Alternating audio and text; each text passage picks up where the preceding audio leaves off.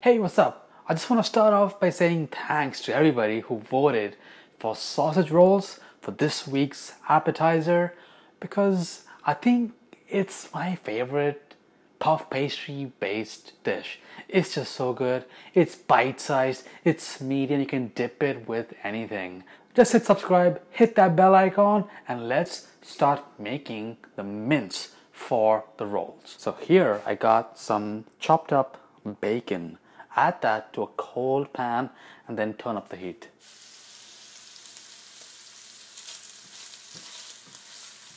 And we just saute our onions and garlic in the same mixture here. With this bacon fat, we incorporate that awesome flavor in there. There's no need for any extra olive oil or butter here.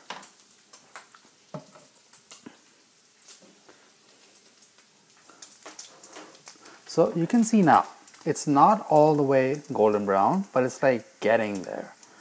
It's getting crispy, it's getting darker. Before it does get darker, let's add the rest. Some garlic and onions.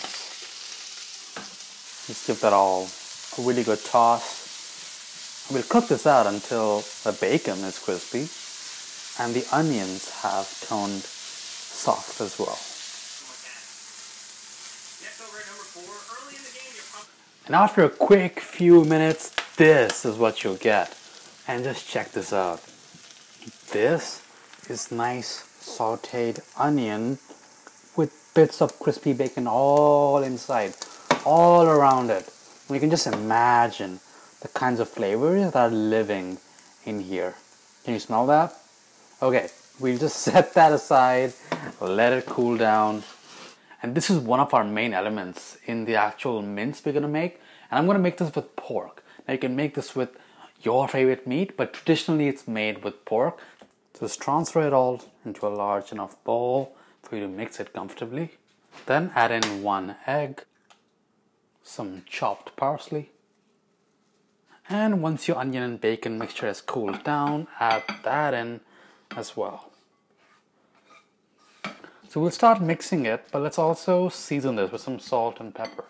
Add a nice amount of salt because this is about 1 pound of meat.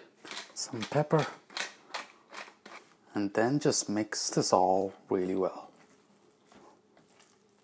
Now, one tip that you can follow if you are not comfortable with seasoning meat, if you're not sure how much to actually add, then what you can do is take a tiny bit of that sausage and cook it and taste it, and then you can just adjust and add more or less as you need, and then cook it again to just check for your seasoning.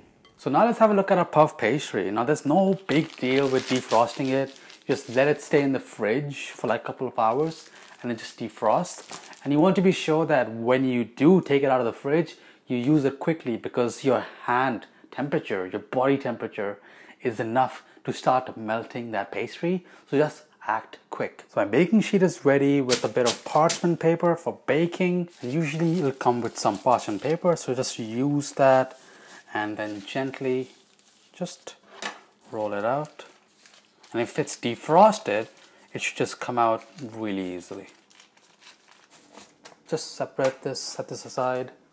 Or your work surface, wherever you're working, just dust it with flour first.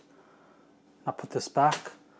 On top, you have a nice dry surface. Then with a sharp knife, just cut the pastry with the paper down the middle, and then taking about a tablespoon of the mince at a time, just have a nice good amount of mince right down the middle for your actual filling. Now here I just have 1 egg. You're going to take that and then brush it along the edges of the pastry. That's gonna kind of help create a bit of a seam and a seal. And then put this around the border of the pastry. And then grab it. And you have the flour to prevent the dough from getting sticky. You can easily make a nice roll. Just like that. Go all the way.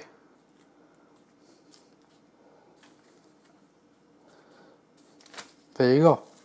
Have it seam side down. And now let's just chill this before we handle it any further. Now after you've let it chill, this will be much easier to now handle and you won't have soft pastry. And you can go two ways here. You can leave it long like this and cut it later, or you can just cut them into smaller pieces and have bite-sized pieces ready from the oven. The only thing that I would recommend is if you do want it bite-sized, don't cut it all the way, because as it bakes, the juices will just go to waste on the baking sheet. So this is what you should do. Grab a serrated knife. They're actually great for cutting pastry like this. Discover your thickness. Let's say you want it this thick or this thick. Doesn't matter, just start from the middle. One slit on the pastry. Then go halfway down, another slit here, and another slit here. Just like that, just cut the top of the pastry. My oven is heating at 400 Fahrenheit, and I'm gonna preheat my air fryer at 350 Fahrenheit. I will just give it a final brush with our egg wash, and that is what kind of helps give the pastry its final golden brown color that we all like. This one I'm gonna leave whole. And actually this is too long to fit in my air fryer, so I'm gonna cut it down the middle so that I can like kind of stack it next to each other. So for my air fryer, I'm gonna put it right in there.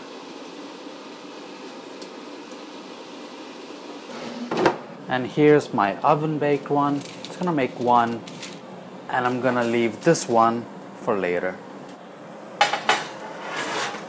And now we'll just cook out these sausage rolls until they look nice and rich golden brown. And just like that, in about 20 minutes, you get this beautiful golden brown crisp exterior for the air fryer sausage roll. And at about the same time, about 20 minutes, that's what you have in the oven. And with any puff pastry dish that you bake, you have to make sure you let it cool down slightly, because that helps to fluff up that puff pastry. And like you can see on the air fryer ones, the grooves we cut earlier, it kind of just like got baked into it. So now you know exactly what to cut. All the juices are intact, and just grab a serrated knife and cut through. Cut through. It's like making sushi, but it's meat and puff pastry. And look at that. And on here we have both the oven baked and the air fryer ones, and they both look awesome with some marinara sauce. Yum. I tasted both and I just can't decide which one I like more, so both must be super good. But let me know your opinions. Again, thank you for getting me to 5,000 subscribers. That just seems insane, coming from like a couple of hundreds just a few years ago. So thanks again. See you in the next one. Hit subscribe, hit the bell icon.